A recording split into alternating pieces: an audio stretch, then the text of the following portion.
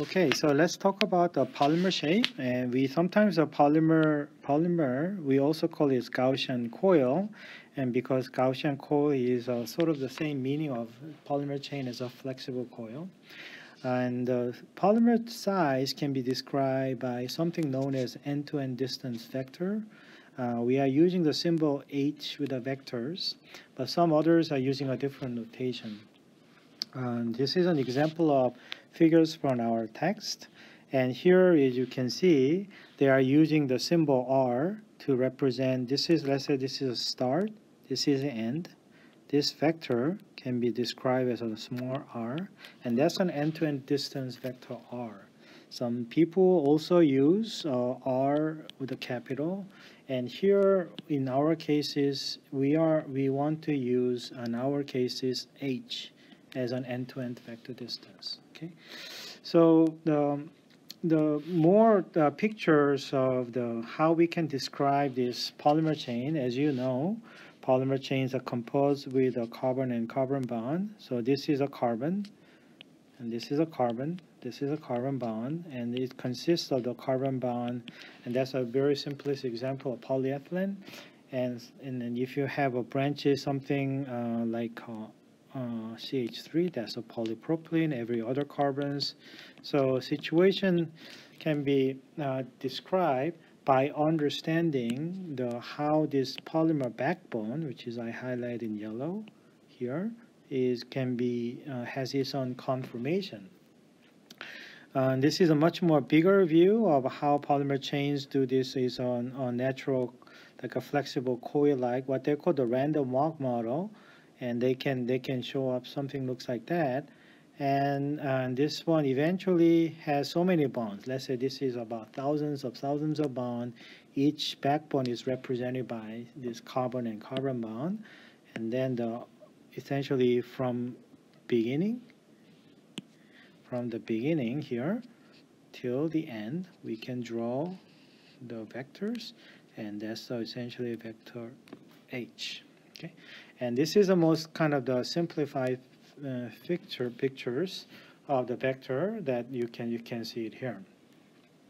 One thing to notice here is it is composed with bond vectors. So this one is trying to really in first, let's just say that this is a carbon and carbon bond, and you can think about that as a simplification. So this is L is essentially carbon and carbon bond vector. And I am going to simplify what we call we're going to talk about later, freely jointed chain. And this one, this is an L2 and L1. Each one is connected by this joint, this bond vectors, and this one is very flexible. So there is no constraint for what kind of bond vectors and each extra next step of where the bond should take its space, and then you continue to do this change in make its position of each bond vectors. And at the end, you can see that this is an N bond. So this is a polymer chain with N carbon and carbon bonds, right?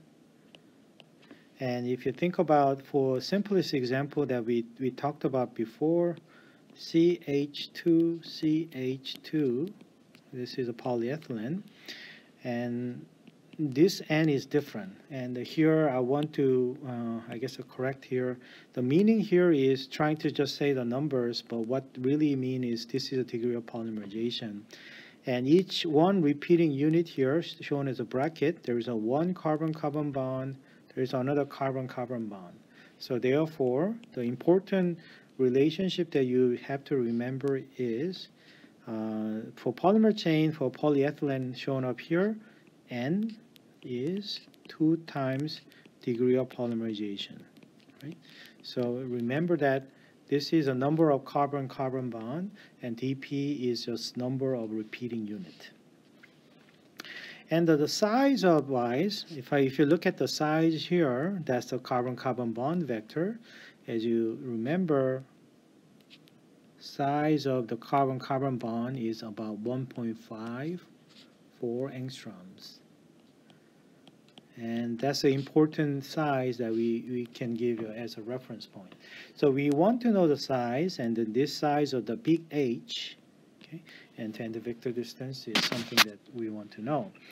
As a very simple snapshot, something that I want to say here is, as you can find out, if this is a random walk, I want to know average size or average vector of end-to-end vector distance, which is they can go positive and negative direction.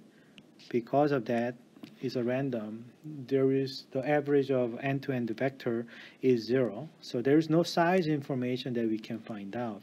So only thing that you have to do now is you have to multiply just to make its own magnitude, right? So and then you have to just do the square root on this, right? In a way, h square to the average and then to the square root.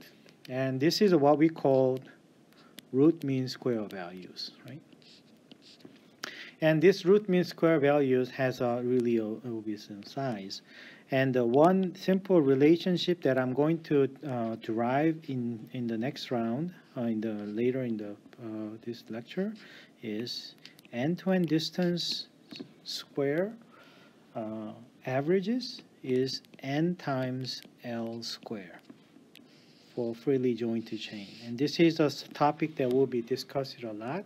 And so that means, and then this is n is number of carbon-carbon bonds, which is proportional to molecular weight of polymers, right? So in a way, the simple message that already gets summarized here is whatever the size that we want to call up a size of polymer chain is proportional to square root to the molecular weight. And that's the main take-home message for this random coil walk sections that we are going to discuss throughout.